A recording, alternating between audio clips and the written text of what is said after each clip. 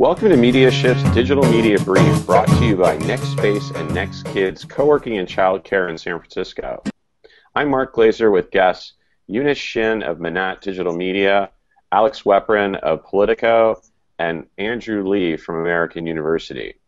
Digital media companies are the latest to join the unicorns, private companies worth more than $1 billion.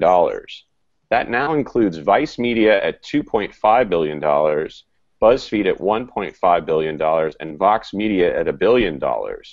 Vox and BuzzFeed recently received $200 million in funding from NBC Universal, while Vice received $250 million from A&E Networks, all in a move toward TV exposure. Eunice, how can these companies justify such large valuations? It's about positioning for the future, and they're positioning with really smart, digital savvy companies that understand how consumers are consuming content today, where they're consuming content, how they're consuming content, and the type of content that they like. And it's a way for these larger media and entertainment companies to be able to work with these digital-first companies in understanding audiences, getting smarter, and positioning. Alex, what do you think NBC Universal's motives are for these investments? I mean, NBC in both BuzzFeed and Vox wants to learn from them. Both companies have a large audience, primarily millennials, younger people, teenagers, 20-somethings. That's really valuable. And while a lot of younger viewers aren't necessarily buying cable packages, they do get their internet, however. So if they're in a Comcast territory, they probably do get their internet from Comcast.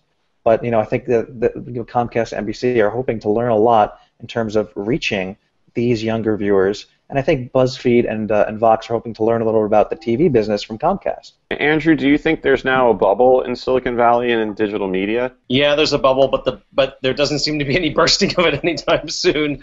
We're talking about valuations of $300 and $500 million for these companies that are now, $1 billion and $2.5 billion. So the bubble's getting bigger, especially if you look at the valuations compared to a recent acquisition of Fox of National Geographic for $700 million. It's amazing to think about these new young upstarts outranking National Geographic in terms of valuation. But it's all about trajectory, right? If you've got an audience that you're not sure is going to grow and is probably shrinking going forward, and you've got these companies that are growing like gangbusters, it's all about trajectory and the momentum going forward. Well, thanks for joining us for the Digital Media Brief for MediaShift, brought to you by NextSpace and NextKids.